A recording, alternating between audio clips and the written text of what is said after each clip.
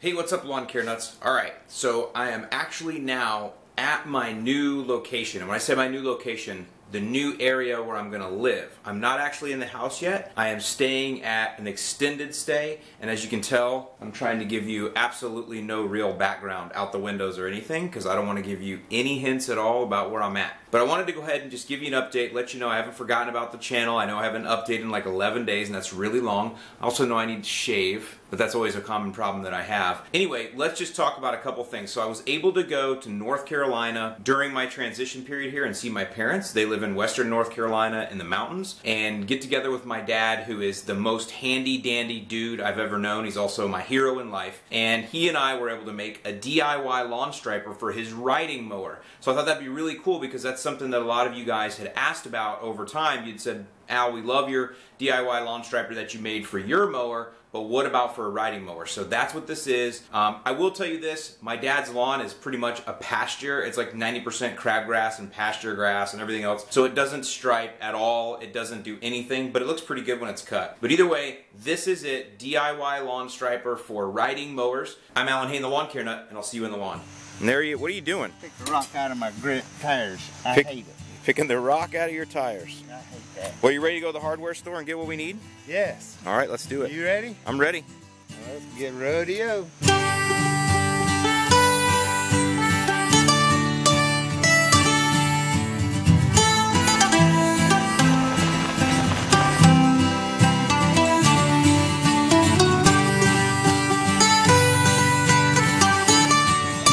Okay, so we got everything we need now. Our considerations are this. When you understand how lawn striping works, all you need to do is have the grass lay a little bit one way so that it'll reflect differently in the sun, and then the next stripe the grass will lay the other way. So the other considerations are we need to make it fairly inexpensive, as well as we don't want to modify the mower too much. In other words, we don't want to drill into the frame of the mower, we don't want to ruin it, we don't want to avoid any warranties. So with that in mind, let's go look at all the stuff that we have to put together for this lawn striper. Okay, so we've assembled all the pieces that we're going to need in order to make the striper, so let's go through what we need and then we'll go ahead and build it. So the first thing we have, which is the most integral part, and this was Dad's perfect idea, are these. And what this is, these are legs from an old table. If you've ever had a picnic at your church, you always had those folding tables. These are the legs that come off of them. And I'm not sure, what church did you steal that from, Dad?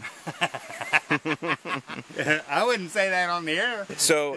So what's perfect about this is you can see it's already got places that we can hook this to the mower, as well as down here where we can attach the striper. So that's kind of the centerpiece of this. And then of course we're going to have a 2x4 that will attach up here. So the 2x4 is, we're going to dry fit it. The 2x4 will go there, and then that will sit there, so you can kind of see how we're developing already. That looks pretty good right there. Let's just end the video right now. All right, and then here is, so we've got here 3-inch PVC, and so you can see how that's going to go. Now the reason we're using PVC is because we want to be able to back up. One of the drawbacks to the DIY lawn striper that I made for my push mower is you can't back up. So I thought when we do this, we want to be able to back up, especially with a riding mower.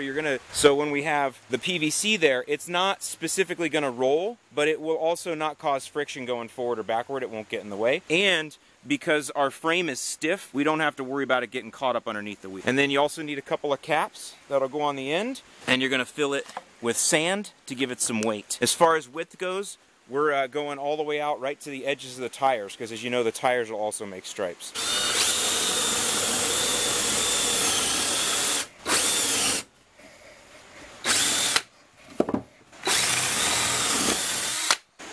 This goes on here, and then So the bolt hole there. washer has to go on because the hole is bigger than the bolt nut. So find center, okay. Find center. Measure your center to center of the pipe. That's 23.5.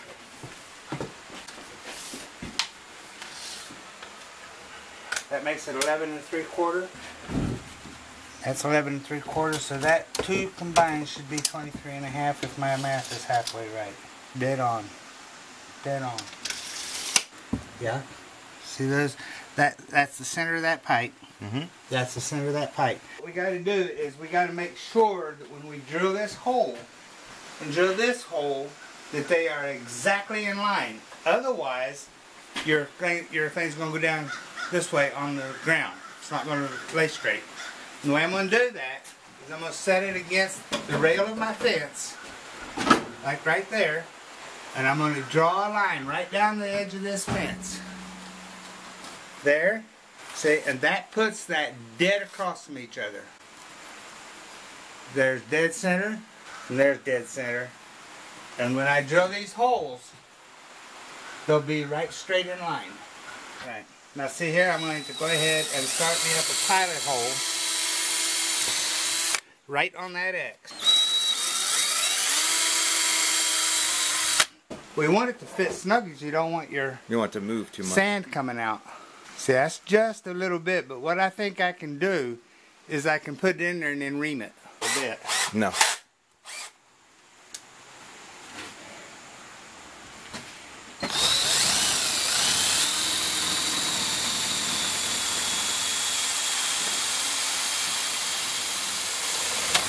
Round and around.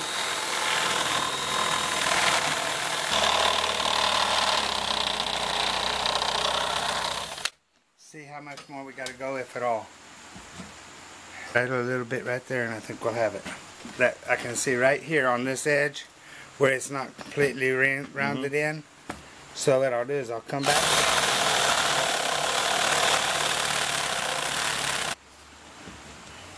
That'll go. Yeah. That'll go.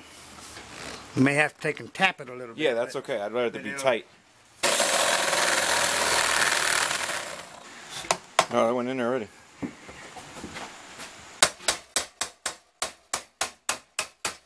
There it is. Out? Yep, make sure it goes all the way to the bottom of the tube. So it'll sit nice and tight. Now, see my pencil marking on that, right in there where that pipe's coming through. Oh, on the actual, yeah. On that. On the black thing here, yeah. Yeah. On that leg. On the brace. Same thing on this. Pull it back out. And then there's... What we're going to do is drill a hole right where those marks are so that we can put a cotter pin through there from the inside. Yep.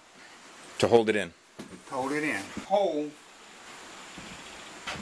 all the way through so that we can feed that wire through it. So what we're doing is this is a coat hanger, and this is what's going to feed through on the inside to hold those inside of the PVC pipe. I'll show you in a minute. You can put that in the vise.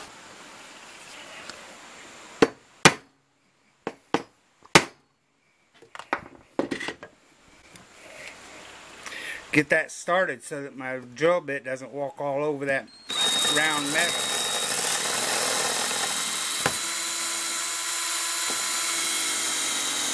And I want to drill it into wood so that when it comes through the other side,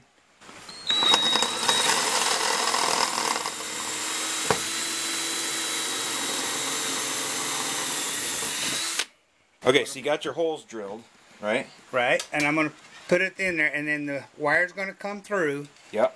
And then bend back around over itself, and can probably take some pliers, you know, and twist it like that. Right, and that'll hold it inside the PVC. Wire through our hole. Then I'm going to feed it all the way down the length of the pipe. And out the other end. And out the other end. In fact, I've got that hook right here. Yeah, so push it all the way through. Push it all the way through. Not through this hole, though. It's going to come out. Hole. Then we're going to put a crook in it, and then I'm going to pull it all the way back so that that crook then becomes around here, and then I can twist it. Exactly.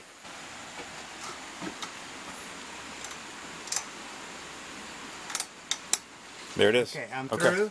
I'm going to push it now send it all the way down to me. There it is. Okay.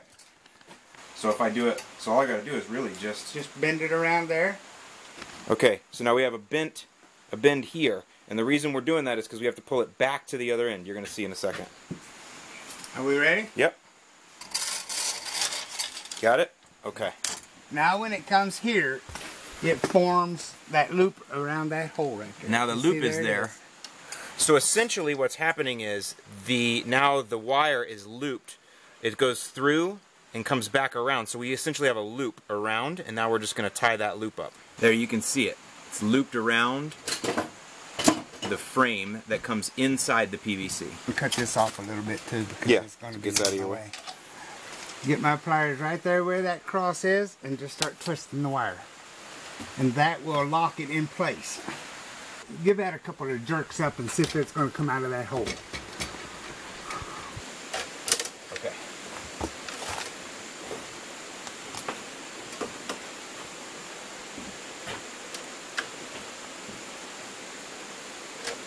Alright, so we got our loop. I was going to pull the loop back through.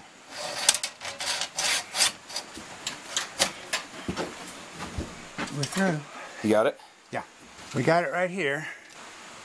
Okay, I think that's probably good enough. Yeah. Feels solid. Yeah, it doesn't feel like it's going to come out of there. Under normal circumstances, we would glue that cap. Right. You got a big enough funnel? Yeah. I think so. If not, we'll make one. Okay, so now we're at the point where we're going to go ahead and fill the tube with sand.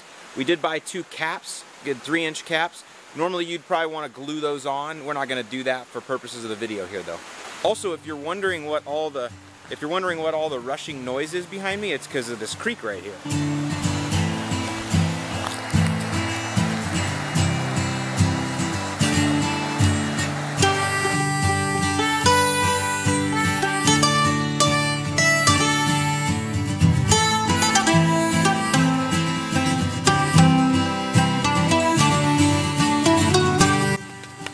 It doesn't. Well, yours is bumpy at old pasture land. Mine's converted cow pasture. Yeah, the rest of us have home lawns and neighborhoods. Ain't gonna happen here.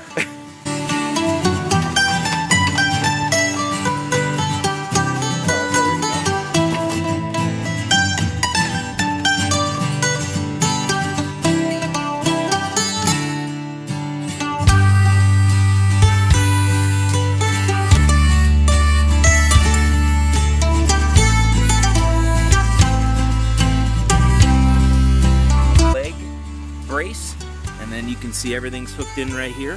And again, Dad, pick it up like when you hit a bump. Let's show them what it'll do, because now it'll pivot. See, so when you hit bumps, it can go up and down, and that way it won't get in the way. So now we got to test it.